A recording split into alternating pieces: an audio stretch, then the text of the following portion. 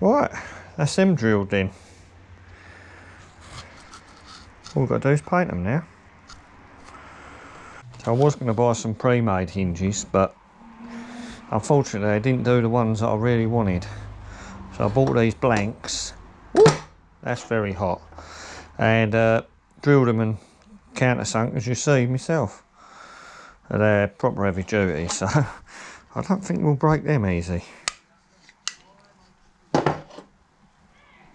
Etching primers on.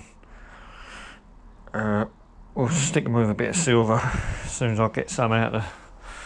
Well, I've got a few cans there. Oh, let's have a look. See what we got.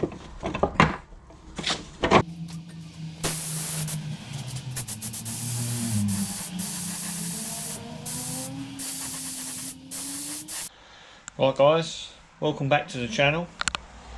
Thanks for coming along today.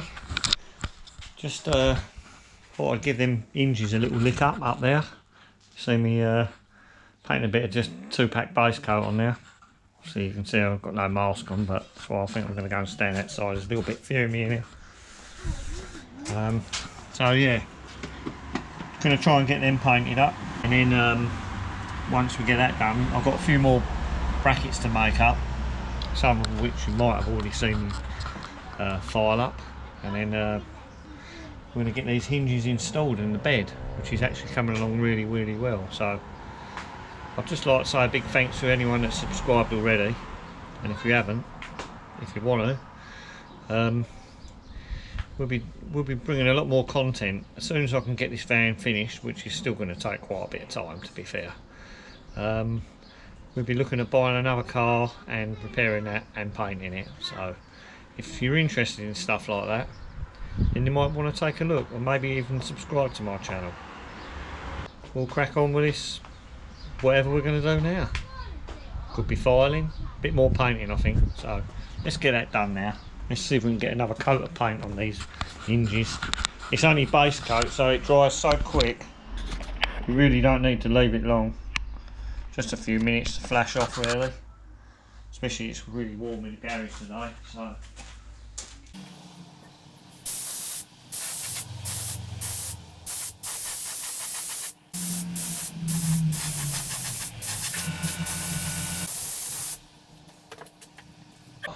that'll do. Once they're dry, we'll be able to put them on.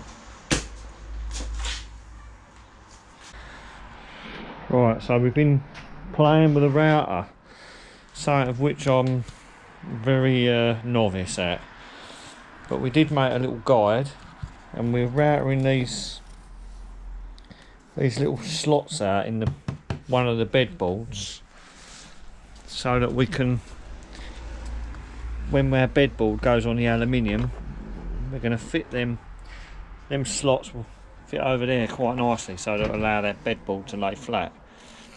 So at the moment we're just trying to do that. Let's have a trial fit and mark the next one. Right, so as I said, not the best person to do routering, but and I don't really know what I'm doing. But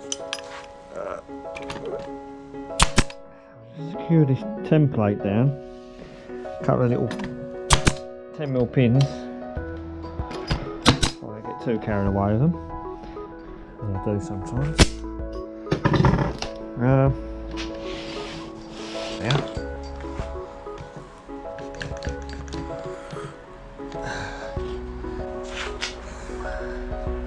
Stick another one there. Already done our other ones. They actually come out.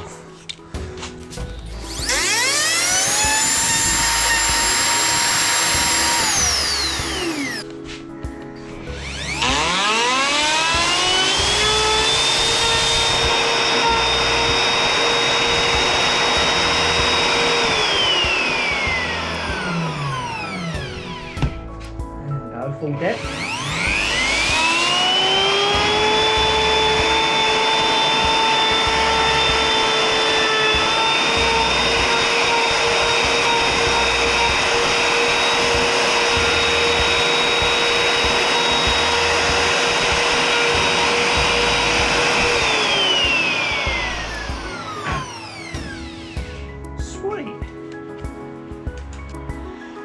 done terrible.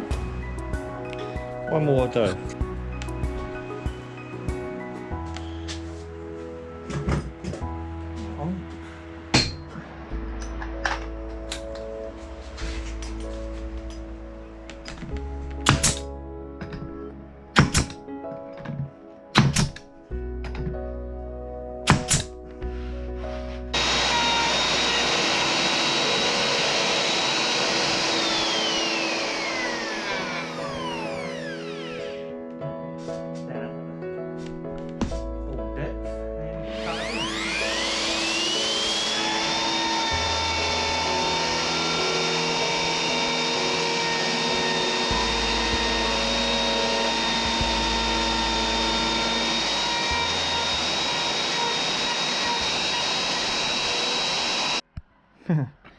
Yeah, so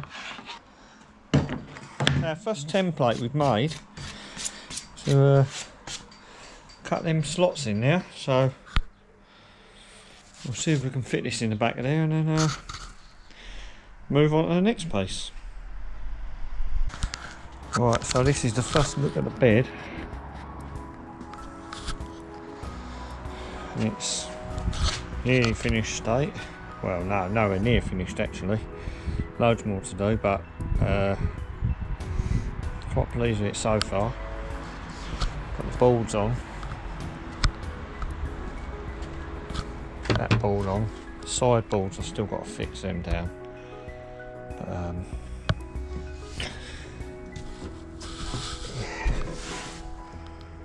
so that's in the seated position.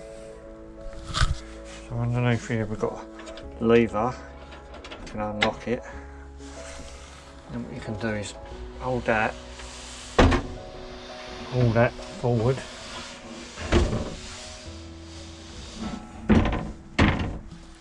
and then we have the bed, and it's rather solid. Yeah, it's really coming together now, so still got a lot more to do. Would have been so much easier to buy something flat pack, but I don't think I never would have been happy with it. I've got a lot more storage options here, and the good thing with this bed is it can be taken out. And if you want to go out mountain biking, put your kayak in there, lay it down like that. I've not done this yet, so bear with. I'm not sure I should have done this on video first time round, but it was a lot easier when there was nothing in there. But basically, here's your bed. So the bed comes out like that, and then you can put it back in. Well, probably not so easy, but fold down. So yeah, well pleased with that. Get these foam all upholstered. Whew. Really be flying. So that's it for now. So I've had a busy day out here, and I made a right mess, and I've had about every tool out I can. So I think it's just carnage. So let's get on with replying to all their messages, and then go and sit down, put my feet up, and go to work tonight. So that's all for today.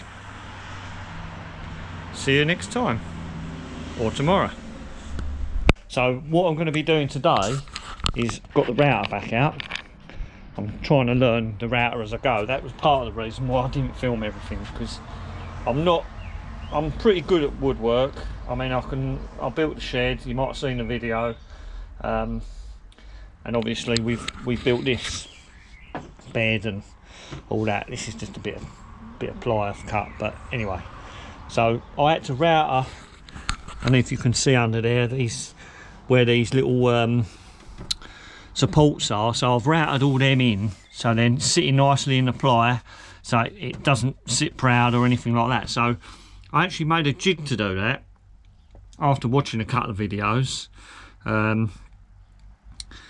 Made a couple of mistakes when I made the first jig, but second time round it come out okay. So what I'm going to do now is I'm going to have a go at making another jig, because I've got some hinges, some back flap hinges that we're going to try and fix 3 of them onto here, and this is going to enable me to have lift up lids on the benches at the sides, which is going to give us plenty of storage. Might put some gas struts on them after.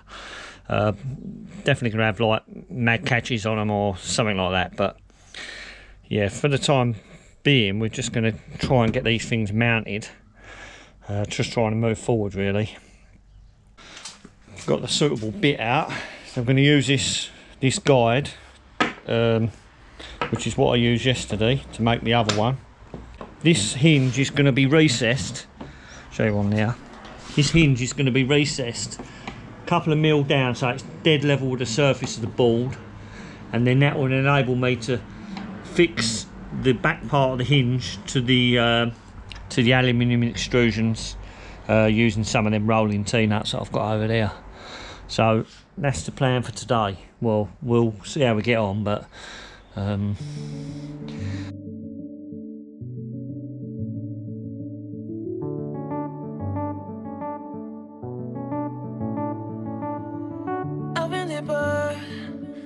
but I have to stay afloat. It's noisy. Be a person you don't want. Can somebody say me other thing? Going to do. Where's the life where's my childhood? Is this called living? I don't know. right, so my template actually worked out, so there it is. All I had to do is just nip them corners out with a chisel, and that's inset our hinge into there quite well actually. I'm really quite pleased with that. So I think I'm finally getting this template in, Lark. So yeah, so basically the guide bush is 17 mil. The cutter is, think about it, 8 mil. So the difference between the cutter and the guide bush is 9 millimeters. So when you're making the template, if like this you're cutting, and that's where I was a little bit confused, because I've got no end on this, so to speak. I'm not making a square, I'm not putting a square totally inside there. So basically it's 4.5 mil each side, and you've only actually got 3 sides. So there you go. So there's your 4.5 mil there that way, 4.5 mil that way, and a 4.5 mil that way. And this end, because it's flush with the end of the timber, you don't need the 4.5 mil. But yeah, that's come out really quite well. So I think what we'll do now is we'll have to get our board, mark our position for our hinges, and just whack them on now. It's we've done the hard bit, to be honest. Yeah, quite pleased with that. Where's my childhood? Is this called living? Look behind. I don't know. I don't wanna grow. Just live myself. I don't wanna grow. The things I love. Look behind me. Just live myself. Look behind me.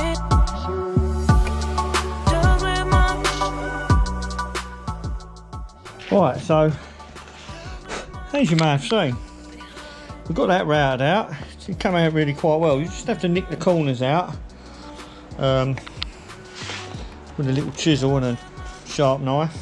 Just nick them out. That's alright, and I've just drilled them to take them. But the problem I've got now is they're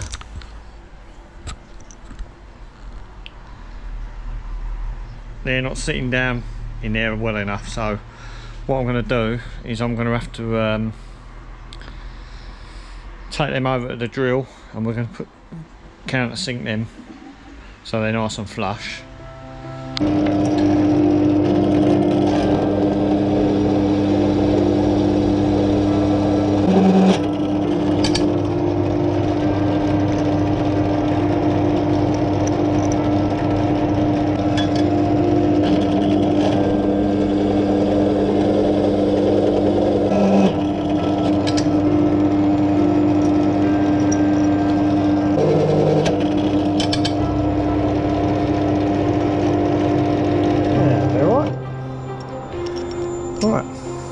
that's them done.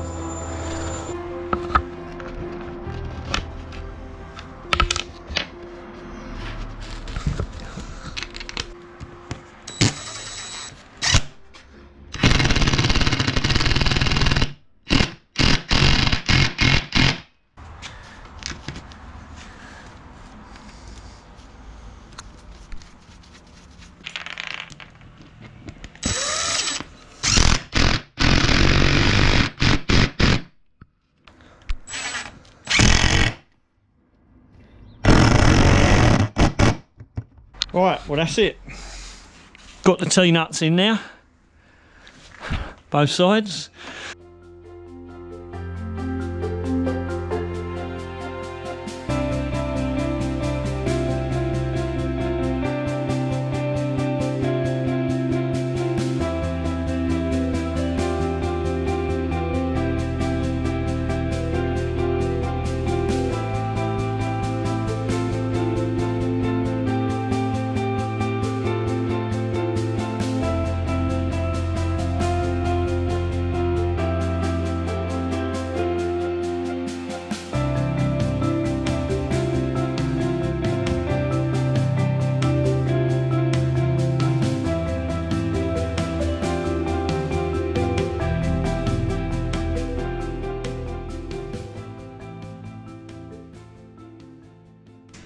Right, so that's it for another day.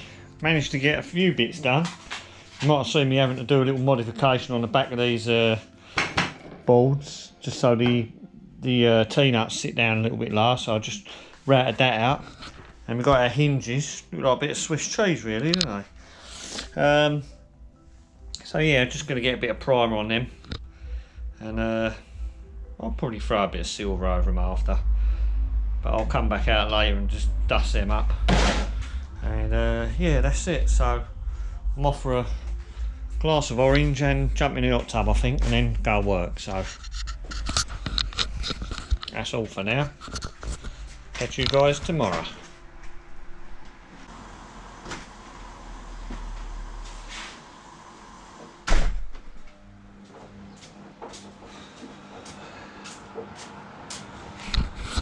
Right, welcome back to my channel.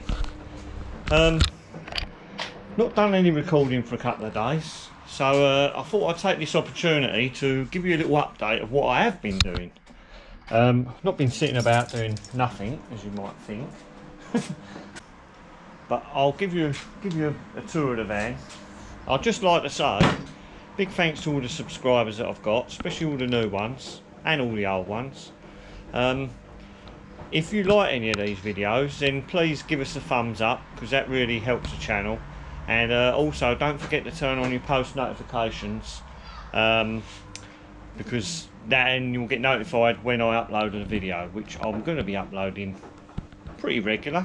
I've got quite a lot of content waiting to be edited, and once we get this van finished, then we're going to be moving on to some other stuff. Preferably it's going to be cars, so and a bit of kite surfing probably, and maybe even a road trip. Yeah, so we've been working on the bed. It's on slide rails at the front here, which fit into the aluminium channel, so that enables the bed to slide right forward, and there's some tabs on the back which support the aluminium framework. I'll show you that in a minute when I work it. And also we've been doing these side lockers, so as you can see I've got both of these lockers made now, and I'm really pleased with how the routing's come out. Routed the hinges in, I had to modify the hinges, back flap hinges, in order to fit them into the extrusion at the back, and to change the position of the holes and make the countersinks deeper so the bolts fit flush on the top.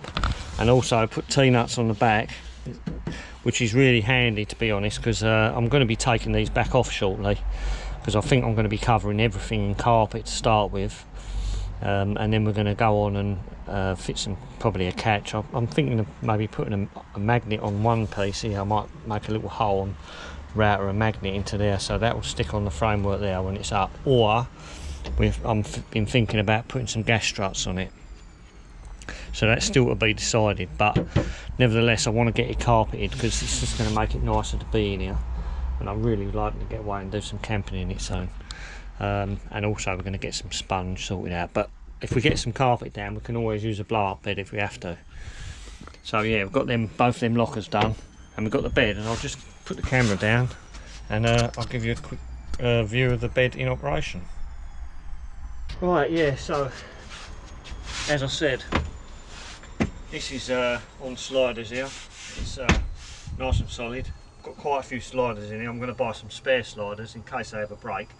Simple job, just slide the bed out, swap the sliders out and put some new ones in. I don't think they're going to wear out, but if they do, we can just throw a couple of new ones in there, like 50p each, and there's about, I think there's 4 in one side and 4 in the other, so if they wear out we can do that. And what I've done is I've managed to get a locking mechanism that fits underneath here. Let's show you that quickly. So the locking mechanism underneath there, you can see that, which you probably can. So you can see a little piece of cardboard there because I had a bit of a rattle factor. But what I'm going to do, I'm going to get some high density foam and slide it in here and glue it in place right along these bars so that it won't vibrate at all when you're driving.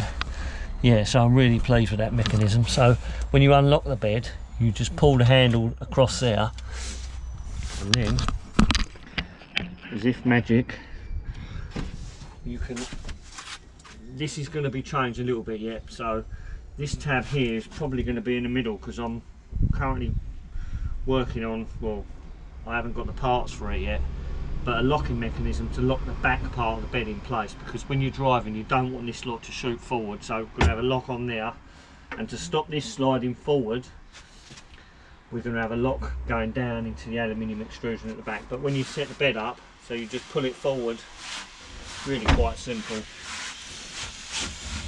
and it goes down like that.